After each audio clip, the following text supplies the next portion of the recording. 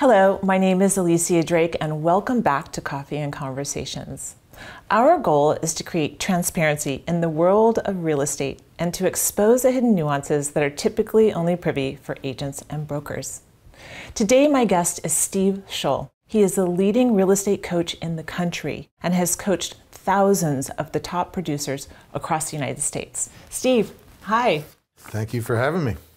He has not only been doing this for 30 plus years, but you were an all-star football player for the Miami Dolphins. I wouldn't say all-star. I did play 4 years in the NFL. So Steve, I brought you here to talk to us about and share your thoughts around what the biggest mistakes are that sellers make when they're selecting an agent to sell their house. Well, I knew you were going to ask me that question. So I made a lot of notes. All right? Excellent. So if you're a potential seller watching this, what you want to do is you want to stack the odds in your favor. You want to give yourself the best chance for success.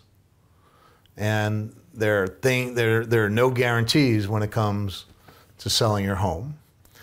And there are things you can do to help yourself, and there are things you can do to hurt yourself. So, first of all, I think it's important to say from the outside looking in, real estate looks easy. And as a seller, you're thinking your agent's job isn't that tough. And once you're on the other side, though, the job is a lot more complicated, a lot more nuanced than it seems. And so don't think as a seller that this is an easy process. Some sellers think, especially in a market like this, the home is going to sell itself. It's a hot market. They've got a good home, good location. And I've been doing this 30 plus years. I have yet to see a home sell itself. How about you? Never. Another thing, in addition to thinking homes sell themselves, which is simply not true, many sellers may think that all agents are the same, all agents do the same thing, and all agents generate the same results. And again, that is simply not true. In fact, the agent that you pick can impact the final sales price by anywhere from 1 to 10% or more. And so there is a big difference in terms of the agents that you work with. In terms of if you're a seller and you want to have a successful transaction, then you have to have a clear objective in terms of what it is you want to accomplish. And going in, you want to know what your priorities are. Is it the highest price? Is it a quick sale? Is timing what's most important? Is convenience the thing that's most important? Ease? You also have to be clear with your agent. Are you okay if they sell the home themselves? This is an issue that should be brought up front. You know, do you want your agent also representing a buyer, which can happen? That's something you want to be clear about. And you also want to be very clear in terms of how you want to be communicated with. How do you want to be communicated? Phone call, email, text, how often, and then how much do you need to know on a daily, weekly basis? So again, up front, being very clear about what you want to accomplish. That's critical in terms of having a successful sale. And along those lines, you want to be very, very transparent with your agent. You know, you're not adversaries. You're in this together. And a classic example of that when you're interviewing an agent is oftentimes the agent will say to the potential seller, "What do you want to sell your home for?" And sellers will go, "Well, that's why you're here. You're the expert. You tell me." Don't play a guessing game with your agent. You have to let them know, again, what it is you want to accomplish. So being transparent is important. Being collaborative with your agent is important. Again, you're in this together. It's teamwork. And you want to be a team as you go through this process. Don't be a micromanager. Pick an agent that you trust. Get out of the way and let them do their job. If you feel you have to oversee and you have to manage everything, then that simply means you don't have the right agent. So again, pick someone that you can trust and you feel comfortable letting them do their job. A great agent has a process. Let them work the process. Another mistake that some sellers make is wanting to sell their property off market. It's called a pocket listing. And again, I can understand if a seller, for privacy reasons, doesn't want anyone to know that they're selling. That may be a reason that they want to sell their home off market. However, if you want to get top dollar for your home, you need to list it on the MLS. You need to expose it to the largest net of potential buyers, and that way you get, again, stack the odds in your favor and give yourself the best chance for success. Picking an agent based on price. Many sellers have this idea that the agent who gives them the highest price is the agent who most believes in their home. And that simply is not true. Some agents, not all, they want the listing, and they're willing to give whatever price the seller wants, knowing that if the price is too high, they're going to try and work that seller down later on. So again, don't pick your agent based on the price they give you. Pricing, again, needs to be a collaborative thing where you're going to sit down and together with your agent, the two of you are going to come up with what the right price is. And when it comes to price, when someone gives you a high price, it's hard not to get anchored to that high price. Let's say you're going to interview 3 people and your home is worth $2 million. And an agent comes in and says, well, I think I can get you $2.5 million. Now, where they're getting that number, who knows? However, as a human being, you're going to get anchored to that price. And it's going to be really hard to think, well, maybe I might be able to get that price. So be very clear. You look at the numbers. It's pretty black and white. This is not really rocket science in terms of picking a price. So don't be fooled by an agent who gives you that high price, and don't get anchored to that high price, because even in a market like this that's so hot with multiple buyers and multiple offers and homes selling well over asking, you can still price your home too high. And that can be a big mistake. The home stays on the market too long, and eventually you're chasing after the market and you end up selling for less. Conversely, you can't underprice a home. It's almost impossible to underprice a home. And I know that's kind of counterintuitive.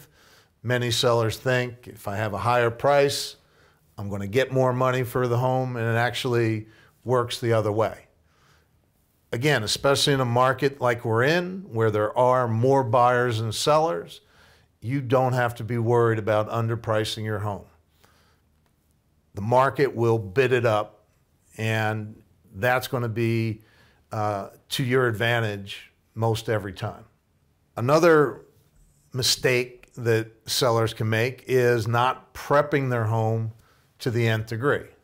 And I'm sure you get into this conversation with sellers often. I would imagine most sellers, if they had their choice, they wouldn't want to do anything.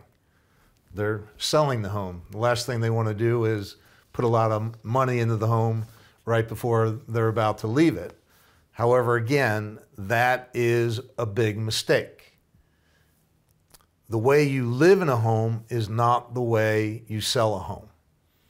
And many sellers have, obviously, their personality in their home. It looks the way they want it to look.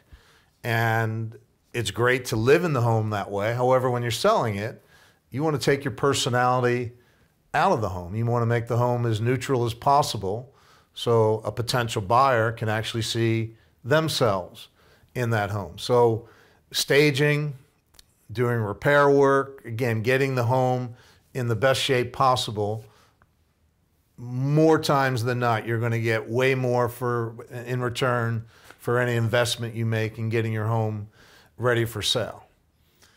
And along those lines, don't be duped into the idea that you want your agent to pay for staging. That's not their responsibility.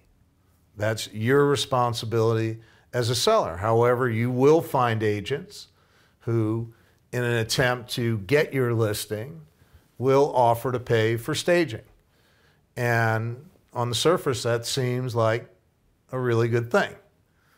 However, that'll tie into commission, which we're about to get into in a little bit. Another big mistake that sellers can make is international marketing. Oh, I want you to find an international buyer for my home because they might pay more. That's not reality. And the whole idea of international marketing, no agents really have the ability to market your home overseas. That's a bunch of hype and is really not relevant to the sale of your home. In reality, and this is something that's going to be hard to hear, 90% of the marketing that you do on a home is the price you put on the home. And no amount of marketing can overcome an overpriced listing.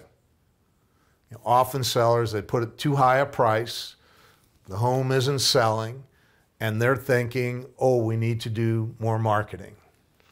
We need an ad in Variety, or we need a hamburger truck out in front of the open house, or we need a twilight open. All these gimmicks. And again, that doesn't sell a home. So be very smart when it comes to this whole area of marketing. In reality, most agents are going to do the same thing. Some are just better at describing what they do. Now let's talk about the big one, and that is commission. And commissions are negotiable in this business, and most agents are going to charge somewhere between 4 and 6%. Some maybe even a little less, especially in the high end, and we'll get into that specifically. However, the standard in real estate is really 6%, yet most agents are going to charge 5%. And picking your agent based on commission or negotiating with your agent on commission, something you really have to think about. And ask yourself this: if you can out-negotiate your agent on their commission, why would you want that person representing you? I'm sure you get into these discussions all the time around commission. Curious, what's your experience? I do. I get into it. My commission is 6%. And is that commission negotiable? It is not negotiable. It is for everyone. They all pay 6%. If you want to know, let's back up for a second. A question a seller should ask themselves: is my agent's ability to negotiate, is that an important factor in my decision? And if it is, if you want a strong negotiator representing you, the way you can have a real clue as to how an agent negotiates is look at the fee that they charge. An agent who charges 4% or less, what they're telling you is they give their money away in order to get a deal done. And so if they're willing to give their own money away in order to get a deal done, guess whose money they're going to give away when it comes time to put together an offer? They're going to give away your money. An agent who charges 5%, that agent's playing it safe. They know they're not going to get a whole lot of pushback. You know, when a seller asks the question, what is your fee? That's a real moment of truth for most agents. And again, most agents will say 5% because they're not going to get a lot of pushback. And so the agent who charges 5, you know they like to play it safe when it comes to the negotiation process. The agent who charges 6% or even more, that's the agent who's confident in their ability to negotiate. So if you want a good negotiator on your side, just look at the fee that they're charging you. That'll be a real clue again as to how they negotiate. Another mistake that sellers can make is not understanding that time works against you. The longer your home is on the market, A, the less chance it has to sell, and B, the higher the probability you're going to end up selling for less if you do sell eventually. Time is not your friend. And so when you go on the market, you really want to target selling your home within the first 2 weeks, the first 30 days. Because once you get past 30 days, then again, the probability of selling begins to decrease dramatically. This is a marketplace where people want new listings, and a listing can get stale very quickly. So if you wait too long to reduce, that can be a real mistake. And so let's say if you do go on the market and you are trying an aspirational price, you want to test the market to see whether someone will pay you that number or not. Within the first 2 weeks, you're going to know what that market response is. Don't sit there and keep waiting and hoping and praying. If you don't get the feedback you like right out of the gate, then be quick to reduce your price. Get in front of things. Don't lag behind where the market is. This is a big cliche in real estate, and you'll hear it from agents, and it's a cliche because it happens to be true. And that is, typically, the first offer is the best offer. And there's a reason for that, because the first offer is the person who's usually the most excited about buying the property. They walk in, they know it's what they want, and they make an offer. And so you really have to think long and hard around whatever that first offer is. That's a real indication of what your home is going to sell for. And again, the idea of waiting for something better, hoping for something better, praying for something better, that strategy is usually not going to serve you as a seller. Listening to a family member, a friend, a neighbor, because they all have an opinion. Oh, that's your home is worth a lot more than that. Oh, that's way too little. Just ask that family member, just ask that friend, just ask that neighbor how many homes they've sold in the last 12 months. Remember, everyone has an opinion. And so be very careful who you're listening to when it comes to selling your home. Know what that person's agenda is. Listing out of friendship, sense of friendship or obligation, that can also be a big mistake you make as a seller. You always want to ask yourself, who is the best person to represent me? Now, you may want to list with a friend. That may be your choice. Just understand that's the choice that you're making. Listing with a friend versus listing with perhaps the best person to represent you. And that doesn't mean your friend can't be that person. However, you need to think about, are they that person? Poor photography, another big mistake. Your listing is going to be all over the internet. The first thing that people are going to see, the first impression, is the photos. And if your agent isn't doing professional photography, don't hire that person. If they think they're going to bring their iPhone in, I don't care how great the iPhone is, or they're going to do it themselves in some way. And you'd be amazed when you go on the MLS at the difference in quality between what some agents do around photography and what other agents do. Make sure you do your research. If you're thinking about hiring someone, go look at their listings online. Go look at their photography. Go look at their copy. That'll give you a real indication of what they're going to be doing for you. Another potential mistake is not making your property accessible.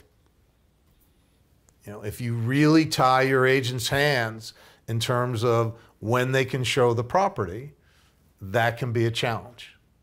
You might miss that one buyer who was going to be the buyer for your home. So to the best of your ability, make your home as accessible as possible.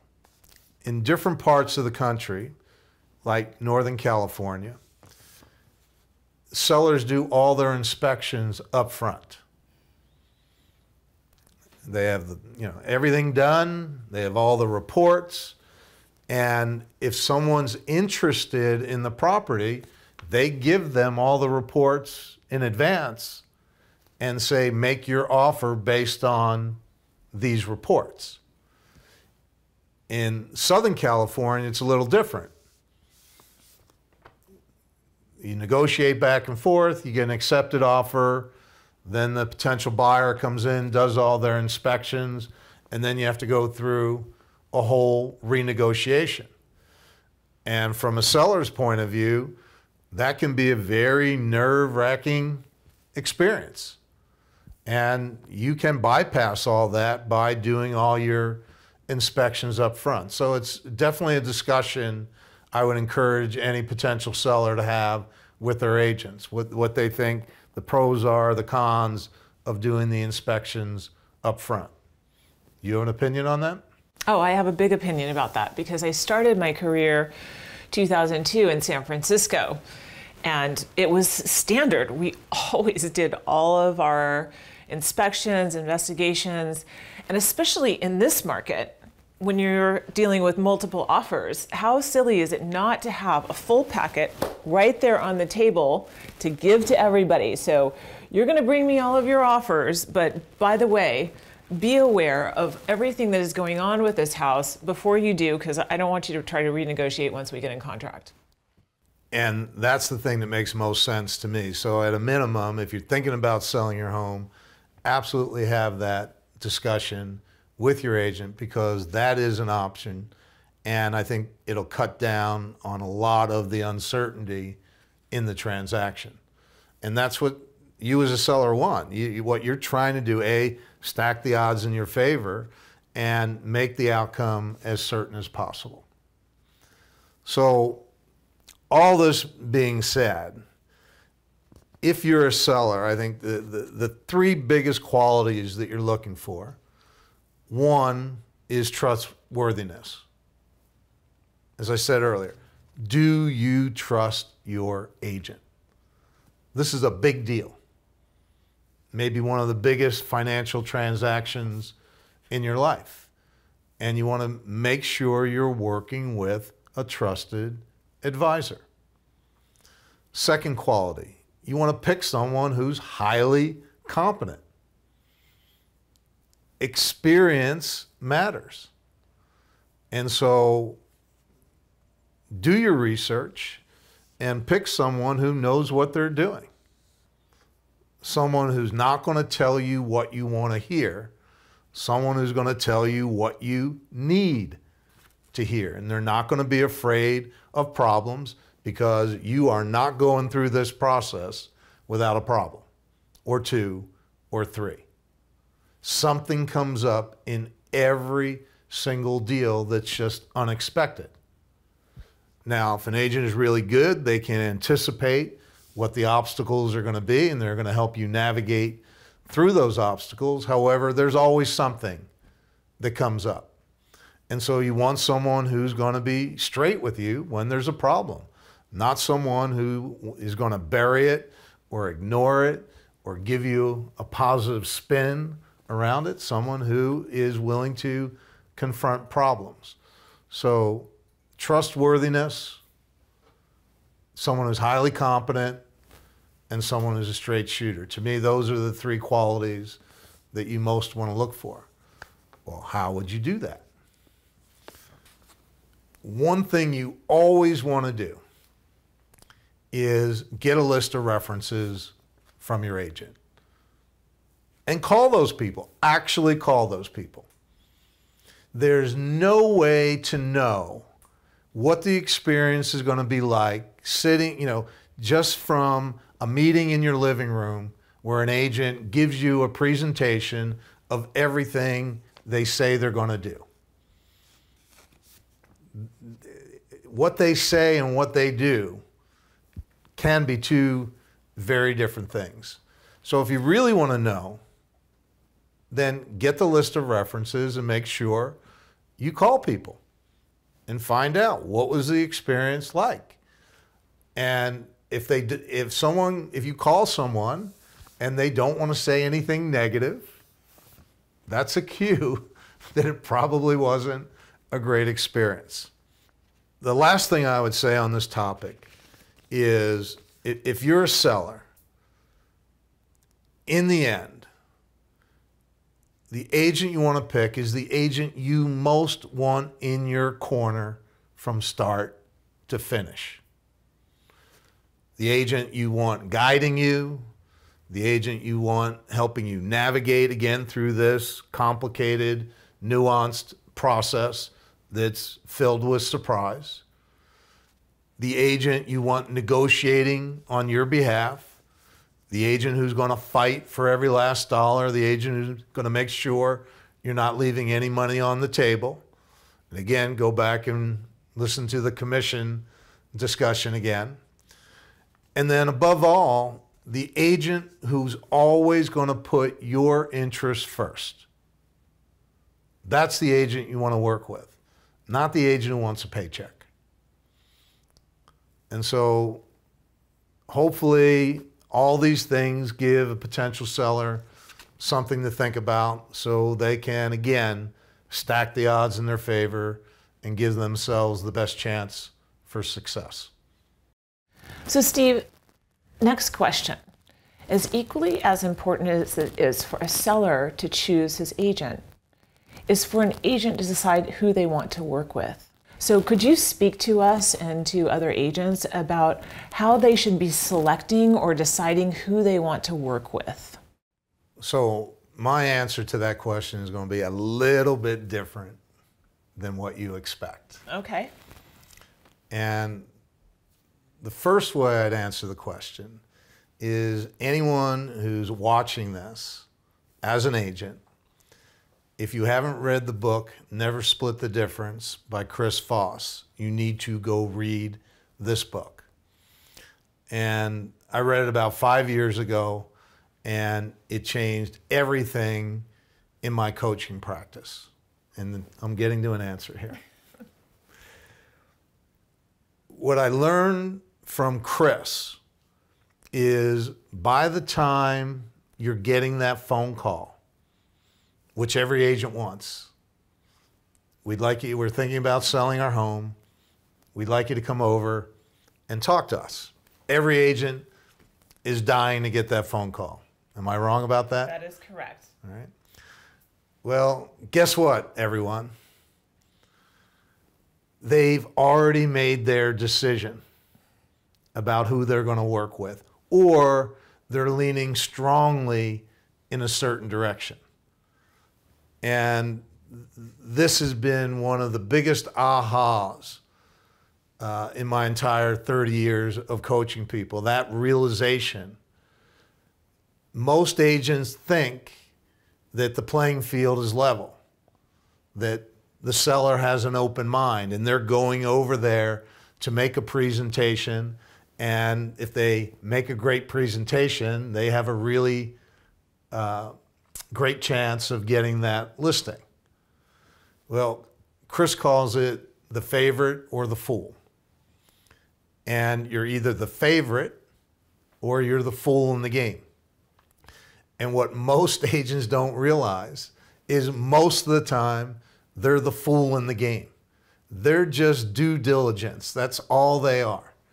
And especially top agents, because top agents assume that no matter what appointment they go on, they're going to get the listing because they're a top agent. And I can't tell you how many times in my career I've had this discussion with a client. I can't believe I didn't get the listing.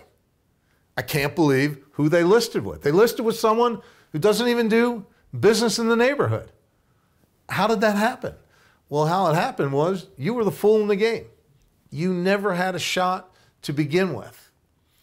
So this whole idea of listing presentations are really just a charade. And so here's the answer to your question. What you want to be determining up front is, am I the favorite or am I the fool? And the way you can do that is, the first thing, when you get that phone call, you want to listen. When you start listening for am I the favorite or the fool, you'll start to hear it. The clues have always been there. You just never knew to listen to them before. So the first thing is, are they calling you or are they calling a group of agents?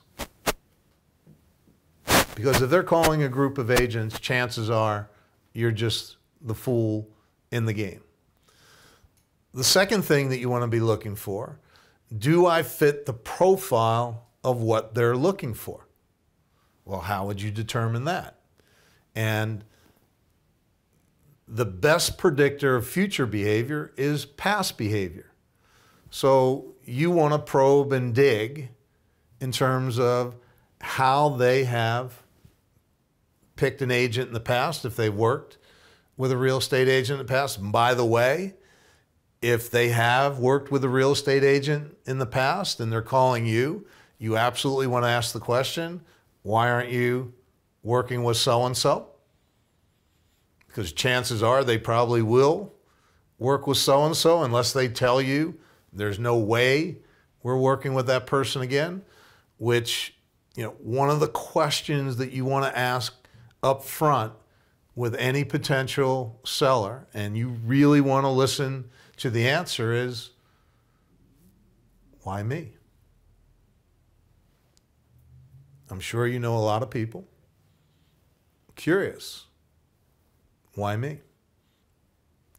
And if they can't answer that question specifically, guess what? You're probably the fool in the game. So again, are they calling you or are you just one of many? Do you fit the profile of what they're looking for? Can they answer the question, why you? Can they defend why they want you to work with them? Third thing, are you making an emotional connection with that person in your dialogue? And one of the things I teach in my coaching through Chris Voss is the use of what are called labels. As a salesperson, you've been taught your whole career, don't make assumptions. Ask open-ended questions. No. You want to label. What are they thinking and feeling? And you're probably thinking this, you're probably feeling that. And what you're looking for, what you're targeting, is a that's right response. When that person is saying, that's right, that's exactly what I'm looking for, you're making an emotional connection. You're getting in alignment. one of the things that's absolutely missing from sales training, and it's the most important piece when you're dealing with someone, it's not just understanding what they want, it's your ability to make them feel understood. And when you're labeling what they're thinking and feeling, you're beginning to create that emotional connection so they get that you get what they're thinking and feeling. So can you make an emotional connection? Next, when you're talking to someone, is the conversation collaborative? Is it back and forth? Is it a two-way dialogue? Or are they just asking questions? They're not volunteering any information. If all they want is to ask questions and not offer anything up, again, you're the fool in the game. And the last thing, before you go out to someone's living room to give your presentation, your charade, you want to get a commitment. The way I coach my agents now, they're not going on a presentation without a commitment for that listing of some sort. And again, this all sounds, oh, that could never work. Well, guess what? It does. And so the answer to your question, yes, they're not interviewing you, you're interviewing them. However, more importantly, what you're really trying to determine up front, am I the favorite or am I the fool? Because what does it take to get ready for an appointment? 2 hours, 4 hours, depending on how much work you're going to do. Then you got to drive over there. Then you're going to spend another 2 hours in their living room. And how many times have you, as an agent, have you been on an appointment, you laid out your entire presentation, you nailed it, they were attentive, they were asking questions, and you get to the end of that appointment and they go, oh, thank you so much. You've given us so much to think about. Let us take some time to process everything you said, and we'll get back to you. Well, that is the kiss of death. And you walk out of that appointment either thinking you nailed it or having no idea of what they're thinking about, and then you spend the next 24 hours, 48 hours, 72 hours on pins and needles, waiting. Then if the phone rings, if they actually do call you back, you're all excited, and they go, you were so great. You were so wonderful. You gave us so much to think about. However, I think we're going to go in a different direction. And it had nothing to do with your presentation. You were simply the fool in the game, and they were doing due diligence. And as a top agent, you need to understand you're the one who's going to get called out more times than not as due diligence, because they know you're a top producer and they want to make sure they're not missing anything. So that was probably a little different answer than what you were looking for. That was a great answer and super useful, I'm sure, for everybody watching this, and extremely accurate. Again, read the book, Never Split the Difference by Chris Voss.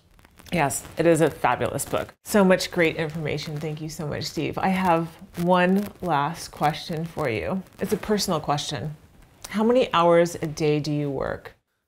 I coach anywhere. I either start at 5 or 5:30 in the morning, and I go back to back till either 6 or 7 o'clock every night, 5 days a week. 5 days a week. Why? What is your why behind what you do in this world? What drives you to put in so much time for so many other people to improve their career?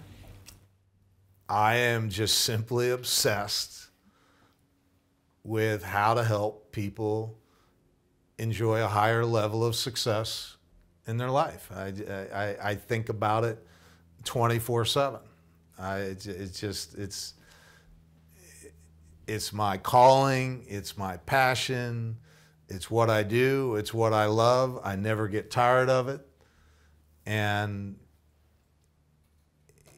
it gives me the ability to always evolve, grow. I always want to be willing to be smarter today than I was yesterday. And the work I did with Chris Voss is a great example.